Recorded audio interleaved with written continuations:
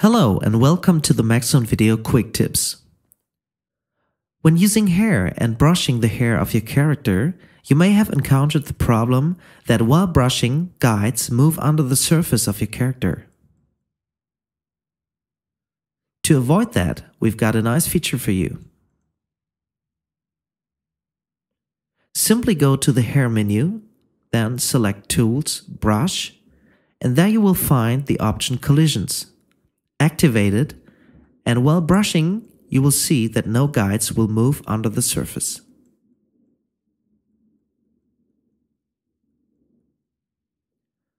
Thanks for watching. For more information on Cinema 4D or other Maxon products, please visit cineversity.com or maxon.net.